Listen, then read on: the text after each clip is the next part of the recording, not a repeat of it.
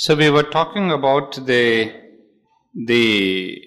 external circumstances to be accepted as an environment and an occasion for that development. So we said these circumstances are perhaps the best ones as an occasion for that inner development. But the thing is, do we have the strength and the courage to accept the circumstances as the best ones for our inner progress? That's where is the whole struggle of life. The moment that when there is a bit of difficulty or suffering or inconvenience or discomfort, then we begin to say, oh no, this is not the right thing. I must change places, go to a better job and here and there. But you have seen basically the problems do not change. It is only maybe you get a higher salary and a better salary and maybe a more comfortable house. But the problem that you have been facing in one company would be continuing in the other company also.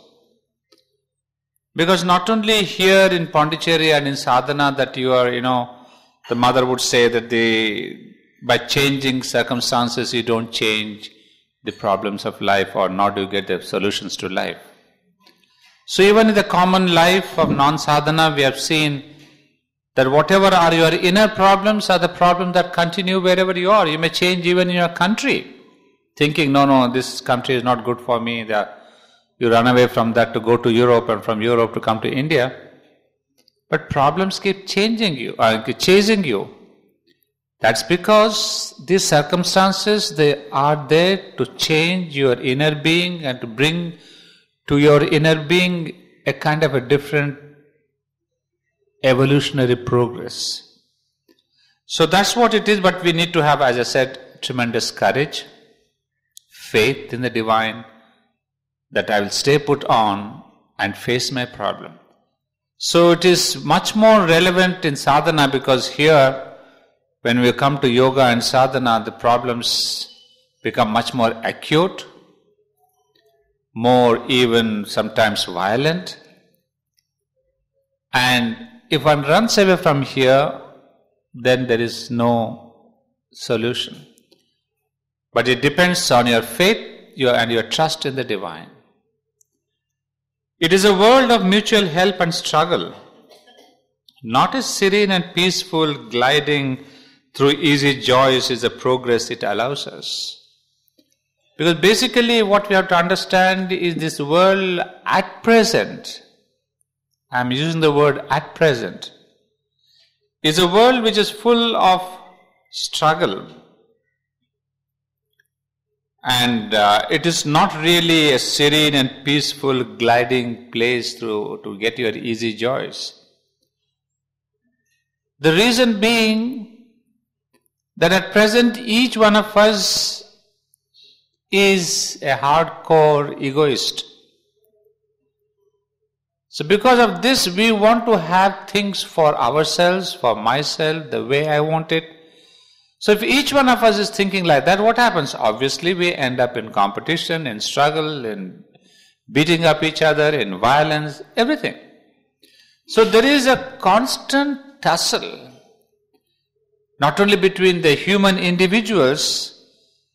Added to this problem, there are these occult powers, which are themselves trying to win over the human beings for their own work, for their own support, for their own satisfaction. And added to that, there are the national egos. Added to that, there are the religious egos. Added to that, there are community egos.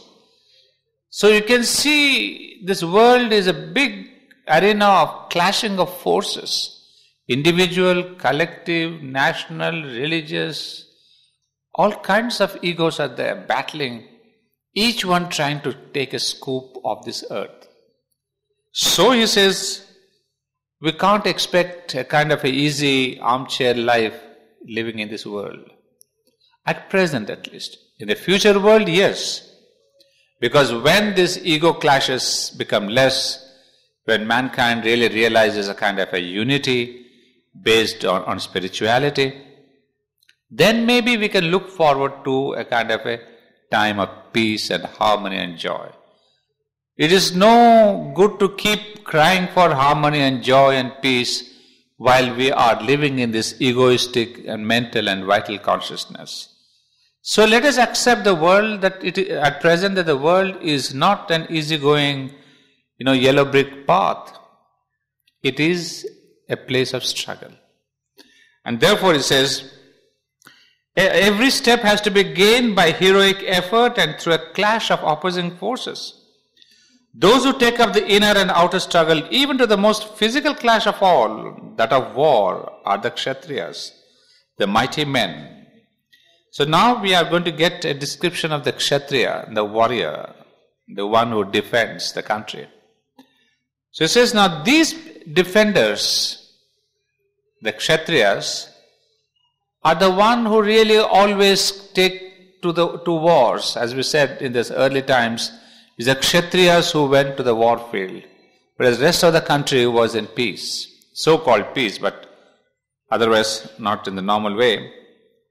So these are the Kshatriyas who have really, they go through war, force, nobility, courage are their nature. Protection of the right and the unflinching acceptance of the gauge of battle is their virtue and their duty. Now who is a Kshatriya? Now there are two things. One is Kshatriya as a class, as a clan. And each class or a clan had its dharma, its virtues, its rules and regulations, its do's and don'ts. And in those times the Kshatriya was one who faced clash of war and who was really there battling force, who showed nobility and courage. Protection of the right and unflinching acceptance of the gauge of battle is the virtue and their duty.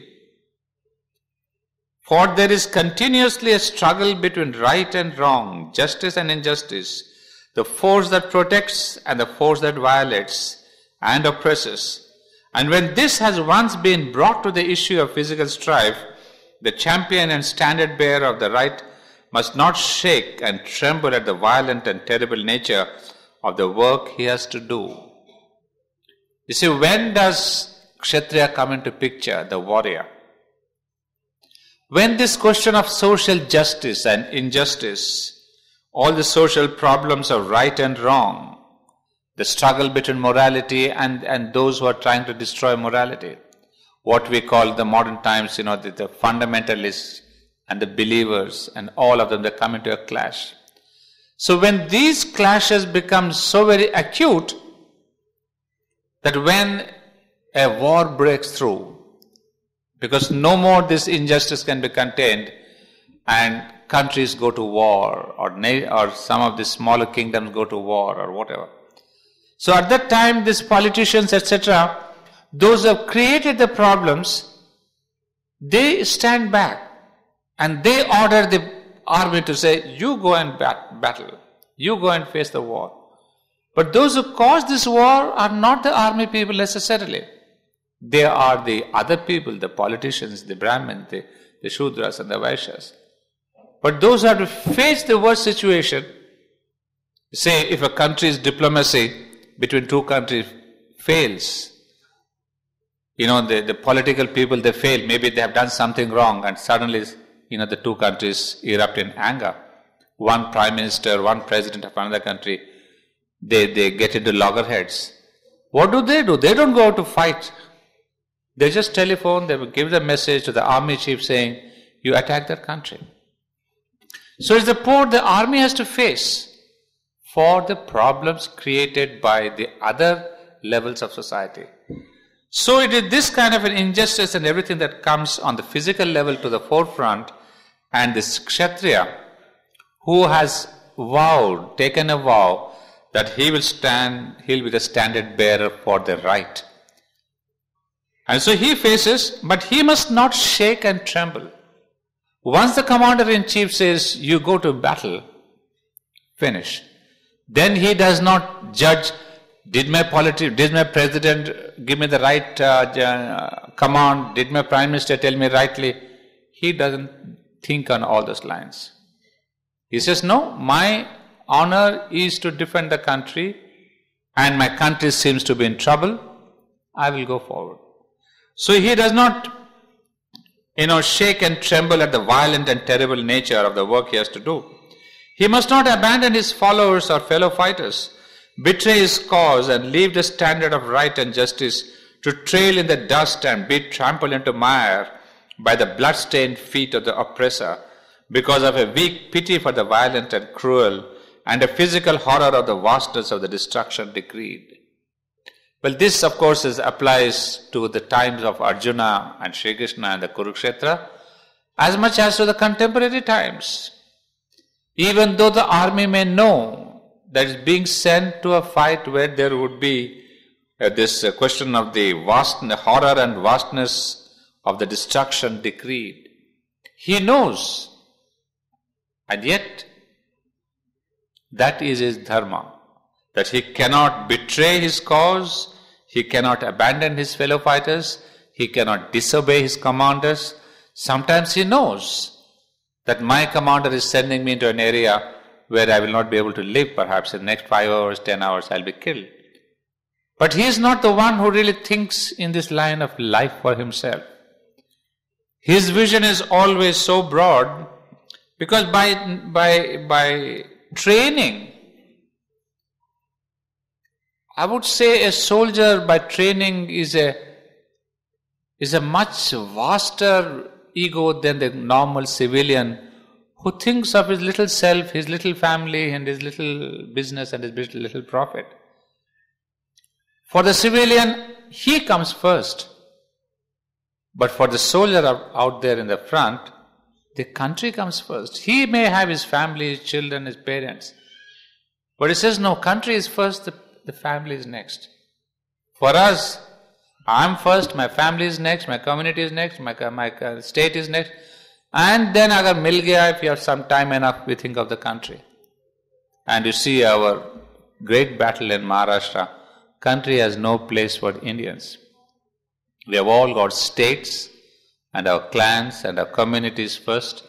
And country comes into picture only when Pakistan or China, when they attack you, and suddenly we say Bharat Mata, otherwise you say Mera Mata, There's no question of thinking of the country. So we have this kind of a system. But here he says, this weak pity for the violent and the cruel, all this does not really deter the soldier. His virtue and his duty lie in battle and not in abstention from battle. It is not slaughter, but non-slaying which would here be the sin. So that the conclusion of this para, that to kill is not a sin for an army man, but non-slaying would be a sin. So you see, the value system completely changes. For a civilian, killing is a sin. But for the army man, non-killing becomes a sin. Why is it a sin for him? Because he is betraying the country. You see, you may kill here 5 people, or you may save here 10 people by not killing. But if you have not killed your oppressor, who is really coming to your country bloodstained, then your entire country suffers. So it is kind of relative. Which is bigger, your country or you? So I want to save my country, then I don't mind getting into sin. So he says, the army man's values and our civilian values, they change completely. That's why this question of Gita comes into picture. What exactly is this question of killing and not killing? Who is not killed? And we have seen the different levels. The civilian level, the Kshatriya level, then the spiritual level where Sri Krishna says, all are killed by me. You are not the killer. I am the one who has already slain all of them. You see, there are different levels, and we have to understand these different levels. The teacher then turns aside for a moment to give another answer to the cry of Arjuna over the sorrow of the death of kindred, which will empty his life of the causes and objects of living. What is the true object of Kshatriya's life and his true happiness? So we have again, in fact, a very beautiful paragraph on the Kshatriyahood, again based on chapter 2 of the Bhagavad Gita, verses 31 to 37. Now, coming to the true object of Kshatriya's life. Not self-pleasing and domestic happiness and a life of comfort and peaceful joy with friends and relatives, but to battle for the right is his true object of life, and to find a cause for which he can lay down his life, or by victory win the crown and glory of the hero's existence, is his greatest happiness. You see, the values change. He is not there to have a kind of a domestic happiness and a life of comfort and peaceful joy with friends and relatives. That's what a civilian does. Our happiness is this kind of a thing. A domestic happiness with your family and friends. You have parties, you have this and that. But for him, the true object is to find a cause for which he can lay down his life. You know, this is an idea that has been extended far beyond, in the sense that it has been said in some religions that if you lay down your life in the war field, then you will go to heaven. So once you give this attachment of heaven after death, if you die in the battlefield, then what happens? Then the Kshatriya, the military man, now he almost is itching for a cause, an occasion where he can fight and if necessary give up his life. And then he would say, if I lose my life in the battlefield, at least I go to heaven. Because that has been given the ideal of all philosophies in the world at present. That if you do good things, you will go to heaven, what we call Jannat. You go to paradise, you go to any place. That if you do good here, the good for a civilian is to follow religion. But the good for a Kshatriya or the warrior is to fight for the cause and lay your life there if need be. But the end of both their lives is to have a paradise, a seat in heaven. So this way you kind of reach faster. Whereas in a civilian manner you may have to live a long, painful, discomforted, poor, poverty life. And then, if you really stick to religion, in spite of all the problems and the depressions, you may not reach heaven. But where it is much more guaranteed. So a lot of this ideals, the great ideal of jihad, as we have heard, is the same ideal. That if you can die for your religion, you get the fastest way to go to that paradise. So that is the thing, that you lay down his life or by victory win the crown and glory. Well, if you are not killed, be victorious and come back home as a great hero. There is no greater good for the Kshatriya than righteous battle. And when such a battle comes to them of itself, like the open gate of heaven, happy are the Kshatriyas then.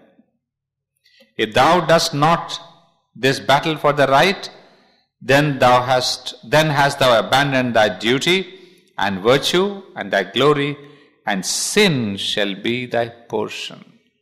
So this is again the great ideal put in front of the Kshatriya. That if you die here, you reach heaven. But if you abandon this place, then you get sin and therefore hell. So what Krishna is telling him is that it's better for you that you fight and die here than run away. Because if you fight and die, you will go to heaven. But if you run away, you are sure to reach hell. Because that is the most sinful act for a Kshatriya. He will, by such a refusal, incur disgrace and the reproach of fear and weakness and the loss of his Kshatriya honor. For what is worst grief for a Kshatriya is the loss of his honor, his fame, his noble station among the mighty men, the men of courage and power. To him is much worse than death. Well, obviously, this is really the creed of the fighter. We hear this from many a military man. Dishonor for him is worse than death. So for him, any kind of, his fame, his noble station, if he's, dishonored and, people say he has betrayed, that's why in the army the court martials are really very high punishment, because once, you're pulled off with your uniform, that's the disgrace. And people cannot live that disgrace, because for them, nobility, honor was the highest virtue. And if somebody says you have been a coward, you have left the battle. So you see many movies, you have read many stories also, where at the risk of losing their own life, they return to the battlefield, take their friends away, or sometimes even a single person, he really defends so that his colleagues can escape. So all these are there because for them they honor. Live by honor, die by honor. Any dishonor is worse than death. Battle, courage, power, rule, the honor of the brave, the heaven of those who fall nobly. This is the warrior's ideal. To lower that ideal, to allow a smirch to fall on that honor, to give the example of a hero among heroes, whose action lays itself open to the reproach of cowardice and weakness, and thus to lower the moral standard of mankind, is to be false to himself, and to the demand of the world on its leaders and kings. Slain thou shalt win heaven, victorious thou shalt enjoy the earth. Therefore arise, O son of Kunti, resolved upon battle. So, it's a conclusion, and we have said this, we have explained this before. The slain thou shalt win heaven, victorious thou shalt enjoy the earth. You see, the options are not many. Slain thou shalt win heaven.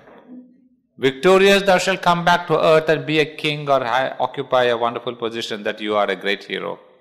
And then if you run away from the battlefield, you have the hell. So you want hell, heaven or earth. The choice is yours. This heroic appeal may seem to be on a lower level than the stoical spirituality which precedes and the deeper spirituality which follows. For in the next verse, the teacher bids him to make grief and happiness, loss and gain, victory and defeat equal to his soul, and then turn to the battle, the real teaching of the Gita. Well, as we said in the previous paragraph, somewhere we have seen that there are two answers, the two levels of answer. One is that of the Kshatriya, and the first one, as it calls it, the general of the Aryan culture, and the second one is the deeper truth of our being. So Lord Krishna answers on these two levels. So till now we have seen more or less about the culture, about the Kshatriya, about the Aryan ideals, what these are. And according to this ideal, this is what will happen. You have either heaven, hell or the earth. So that is one way, that's kind of, what perhaps a common military commander would tell his army people. I don't think in the modern times he would do that. I don't know if in the Western countries they do that. But in India, we still, I'm sure some of our commanders would bring in this kind of a dialogue that if you really win or if you really battle for your country, you will go to heaven or etc. The Kshatriyahood, because in India we still have this ideal of the Kshatriya among the military people. So they may be encouraging the army by this Kshatriya ideal. But then the real teaching of the Gita is on the second level, the more intimate knowledge of the being. That is, this is what is applicable to common man also. That's why I've been telling the first one is more or less for the times and particularly for the Kshatriya clan or Kshatriya class. But we are not so-called Kshatriyas going into the battle, into the frontiers of the nation. But the second answer applies to all of us universally, wherever we are, irrespective of our country and nationality. Because that is referring to the battle of life, the Kurukshetra of life itself, not a Kurukshetra, one particular battlefield in some part of the country. But every day, every hour is a battle. And that's where Shri Krishna's answer comes in. And this is what is universally applicable as part of our own life. So what is the second answer? That this heroic appeal may seem to be on the lower level, but in the next verse, the teacher bids him to make grief and happiness, loss and gain, victory and defeat equal to his soul. So now he comes with the question of the equality. That in our battle of life, we must have this question of the samatha, an attitude of equality, where neither loss nor gain, happiness or sorrow, joy or pleasure, joy or displeasure, all these opposites should not really touch you. So you should have an attitude of a kind of an equality. But Indian ethics has always seen the practical necessity of graded ideals for the developing moral and spiritual life of man. The Kshatriya ideal, the ideal of the four orders, is here placed in its social aspect, not as afterwards in a spiritual meaning. This, says Krishna in effect, is my answer to you if you insist on joy and sorrow and the result of your actions as your motive of action. I have shown you in what direction the higher knowledge of self and the world points you.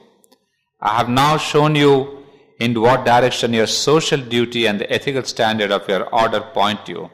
Swadharmam api chavekshya. Whichever you consider, the result is the same. But if you are not satisfied with your social duty and the virtue of your order, if you think that leads you to sorrow and sin, then I bid you rise to a higher and not sink to a lower ideal. So this is what we have been discussing, that whatever ideal, the dharma of your order, the four orders that we know, follow that dharma. And if you follow that dharma, you will reach a higher destiny in your life. You see, it's not that it's only a civilian who is really a man of knowledge, a Brahmin, who can go to the doors of heaven or who can go to the doors of Brahman. He says a Kshatriya also can reach the same goal of heaven or paradise by following his dharma meticulously. And so can the Vaishya or the Shudra man reach the same goal of heaven. Because in India and of course in most of the cultures we will see that everyone is given the same opportunity to reach the divine. We won't call the divine, but the ideal was a paradise. But the thing is, each one of us must follow the dharma given to us. If you do not want to follow the dharma and you cannot follow the dharma of the Kshatriya, he says, then instead of running away from the battle of life I'm saying because it may be a Kshatriya or it may be the civilian life. Running away means we accept defeat. People commit suicide. They become ascetics and they become, they lose interest in life. This is called the running away from life. He says, don't run away from life, either as a Kshatriya or a non-Kshatriya. You at least follow the higher order, which is, we will see in detail rest of the chapters are what are this higher order. In fact, he will explain later. So at least do not sink to a lower ideal. Put away all egoism from you. Disregard joy and sorrow. Disregard gain and loss and all worldly results. Look only at the cause you must serve and the work that you must achieve by divine command. so thou shalt not incur sin. Thus, Arjuna's plea of sorrow, his plea of the recoil from slaughter, his plea of the sense of sin, his plea of the unhappy results of his action are answered according to the highest knowledge and ethical ideals to which his race and age had attained. The last part of the sentence is what is important. To which his race and age had attained. So the ethical ideals that were attained at that time are not necessarily the same today. And we have seen why. Because today's man is not supposed to be belonging to any one of the classes. We don't want to be Kshatriyas or Brahmins or Vaishya or Shudra exclusively. In those days, you had to belong to one of them. And of course, even in one of them, you had again further divisions. But at least you are a Kshatriya. You may have 10 divisions in Kshatriyas, you may have 20 divisions in Brahmans, you may have 50 divisions in the Vaishyas, but on the whole you belong to a Vaishya. But in the modern times, our ethics have changed. We are not supposed to belong to any one, but take up the characteristics of all the four. The knowledge aspect, the courage aspect, the equality aspect, the distribution of wealth aspect, and the perfection in work aspect. So we are supposed to integrate all the four aspects into our being. That's what I told you last time. This is the age of integration. So on the social level, or so you call it spiritual level, you call moral level, every level, we are in an age of integration. So this integration which must spill over into countries and nations and religions. That is what is the message of our India. That we have to have an integrated vision of life, individual and cosmic. So we see here that according to that age, Sri Krishna has said, you are a Kshatriya, this is the Kshatriyahood, follow that. Otherwise, if you want to have a spiritual life, you can have a spiritual attitude that have this equality. Do not think of the enemy, do not think of the guru, do not think of your family, do not think of sin, do not think of unhappiness, do not think of all this. Think, have an equality. That means you go beyond the opposites. An ideal which he will explain at great length later. What is this question of equality? How do you go beyond sorrow and suffering and all that, pain and pleasure, etc. So he says, according to those ideals, Sri Krishna has given the two alternatives. One, the higher, there is spirituality, an attitude of samatha, and that of the Kshatriya, the attitude that was the Kshatriya order. The last paragraph is the creed of the Aryan fighter. Know God, it says. Know thyself, help man. Protect the right. Do without fear or weakness or faltering thy work of battle in the world. Thou art the eternal and imperishable spirit. Thy soul is here on its upward path to immortality. Life and death are nothing. Sorrow and wounds and suffering are nothing. For these things have to be conquered and overcome. Look not at thy own pleasure and gain profit, but above and around, above at the shining summits to which thou climbest, around at this world of battle and trial in which good and evil, progress and retrogression are locked in stern conflict. Men call to thee, their strong man, their hero for help. Help then, fight. Destroy when by destruction the world must advance. But hate not that which thou destroyest. Neither grieve for all those who perish. Know everywhere the one self. Know all to be immortal souls, and their body to be but dust. Do thy work with a calm, strong and equal spirit. Fight and fall nobly or conquer mightily. For this is the work that God and thy nature have given to thee to accomplish. It's kind of a beautiful summary of the entire chapter, the creed of the Aryan fighter.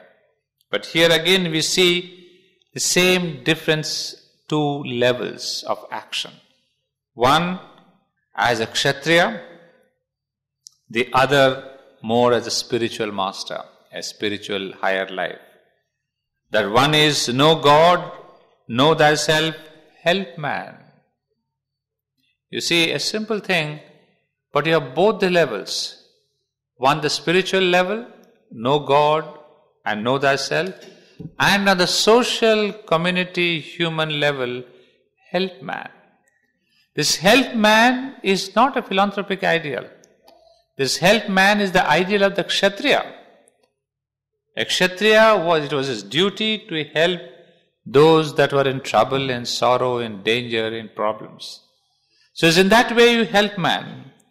Protect the right, do without fear or weakness or falteringly thy work of battle in the world. That's the Kshatriyahood. Without fear you battle in the world. And then of course, because the truth, as he said before, that thou art the soul, the imperishable spirit, the eternal, thy soul is here on its upward path to immortality. So what he said earlier, the journey of the soul, it is there gradually moving towards its own higher realization. And this life is only one milestone in its long journey towards immortality. So if you can understand this, then what happens? Then you gain the attitude of life and death are nothing, sorrow and wounds and suffering are nothing. So when this nothingness comes in, then this is an attitude that will help you in your day-to-day life also. It's not only the attitude of the Kshatriya, but even for the common man, the civilian, this is the best attitude. That at least, the army man, the military person has to fight his battle. But we are not fighting the frontiers, but we are fighting a daily battle, inwardly. So the best is that if we can take away this fear of death, it will help us a lot to overcome these oppositions of sorrow and death, etc. Now this second one is again a very pragmatic thing, not only meant for the Kshatriya but to all of us, for all of us. Look not at thy own pleasure and gain and profit, but above and around. This is the vast ethics of the Gita. Put it very beautifully, you see. Look not at thy own pleasure and gain and profit, but above and around.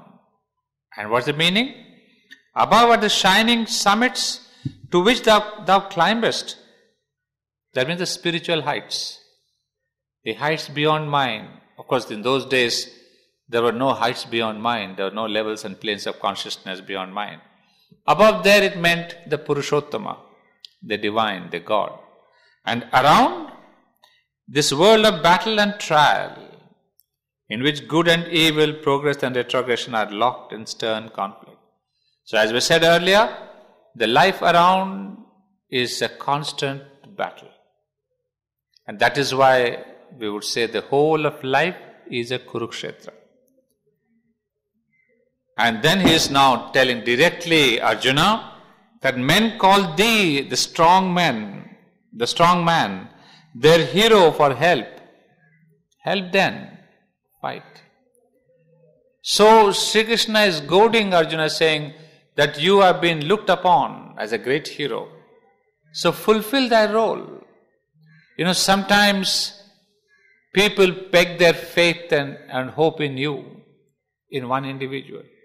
And at that time, if you fail, then you are putting all those around you in great misery. So at the cost of one's life, one kind of fulfills and keeps up there, saves the faith of so many people. And that is a greater sacrifice than trying to really save your life and then run away from the battlefield. Destroy, when by destruction the world must advance. Well, the present law of life is conflict, is war, is destruction. And that is the rule of Rudra that is really pervading or controlling this world. It is not the rule of Vishnu, full of peace and harmony. The rule of Vishnu will come much, much later. But now is the rule of Shiva and Rudra. There is the Rudra, Shiva Tandav, destruction. Now the rule of creation is through destruction. Tomorrow creation will take place not through destruction, but on the positive way. But today, it is destruction, and out of destruction, construction. That's the law of life now. So follow that. But only thing is, hate not that which thou destroyest. So you see, sometimes our military people, they are given this kind, they are pumped in this kind of hatred. You see, those days Kshatriya were there as a duty they did. But today we have to whip up the emotions of the military people by saying, that country is bad, that country is so these things, that country is terrorist, that country is dangerous. You whip up the emotions of the military persons and build in a kind of a hatred. But this hatred is not going to really, that man, if you fill it up with hatred, he turns out to be a fundamentalist and a terrorist and one who can really give his life. How do you think that all these people, who self-immolate, who go with a bomb in their belly, how do they sacrifice their life? Out of hatred. But this kind of a death out of hatred does not take you to any higher consciousness or higher levels of planes of existence. But if you did it as a dharma, as a duty, as saving your country, well, yes, there could be a place in a higher level of consciousness. But if you did it out of hatred, no army man, no military man would get a place in that higher consciousness. So this is what is missing in the modern times. There is military, but a military which acts out of hatred for the person whom we are going to attack. And that too all kind of a falsehood. Hatred is itself based on falsehood. So you can imagine now there is no question of dharma. You are fighting for falsehood.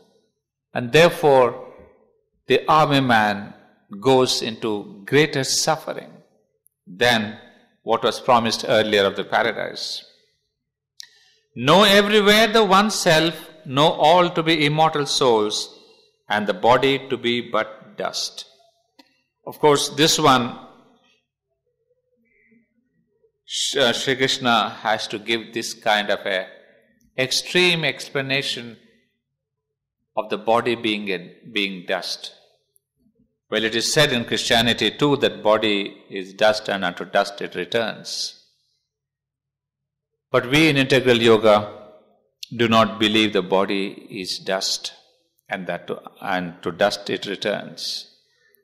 It may be constituted out of these 5 elements, and it really, when it is put into cremation or into burial, it returns to dust. But essentially it is not dust. And essentially it is not a thing to be just thrown away. There are some religions who really, it seems, throw it from the top of a mountain to be, the body to be fed by vultures and by creatures, by birds. Well, they may have a reason saying the body is given as feed to the birds. Each one has its own ideology. There's not discussion about that. But we would say body has to be much respected. You see a simple thing that we can take from what the mother has written on the Samadhi. She called it the envelope of Sri Aurobindo's consciousness. So the body is not to be disregarded as something, for a number of years it was instrumental, you enjoyed it and you throw it away. It's after all the envelope of my consciousness.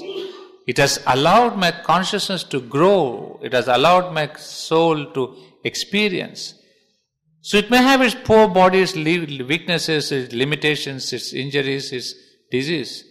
But with all these drawbacks, which are not its fault, but because it was born from the inconscient, it has inherited all this drawback. But in spite of that, it has given your mind, your vital, your soul, everything a kind of a brilliant vehicle.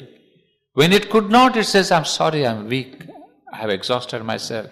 You are not even taking care of me. So this is this envelope. So you must respect it. That's why I've seen in some of our Indian homes, I've seen the moment somebody is dead, they put him on the floor, or him or her, as if to disregard and say, put a little deepam at the head and put him on the floor. But in our ashram, we never put the body on the floor. We give it a proper cot, a beautiful white sheet and a beautiful white cover. Of course, like many other Hindu religions, the ashram people also give it a good swapping, make it clean, put perfume. It is taken away with great respect. So somebody, a body, an envelope which has served the individual soul. So when its time has come, it's gone, and we should give it a farewell with great respect. So that is the attitude here, that it has served, you take it with respect, you cremate it, and it goes with quietness. Some people follow the system of merging the ashes in the sea. Well, that is up to the individual. You put it in the sea or you put it in a river, it's up to you. But from the olden times we have followed this. All the ashram people's ashes have been merged in the sea here. Because of the proximity, everyone lived here, attached to this place. So that's called the merging of the ashes. So that is the normal thing. It's all out of respect. There's not one iota of this disrespect. Oh, after all it's dead and now it's of no use, get rid of it. So, and there has been a kind of a time that the mother gave that within 24 hours the body must be cremated. Because after 24 hours, she would say the life spirit, the aura of life spirit around the body, it disperses. So within the 24 hours, the body is cremated. Unless there is an exceptional circumstance, normally bodies in the ashram are not kept in, what do you call that? What is that called? Where you put that? Mortuaries. Unless there is a special thing. Nowadays they have started having those, that cold cabins. All this is a modern invention, but given to the mother, she would just dispose of the body within that time.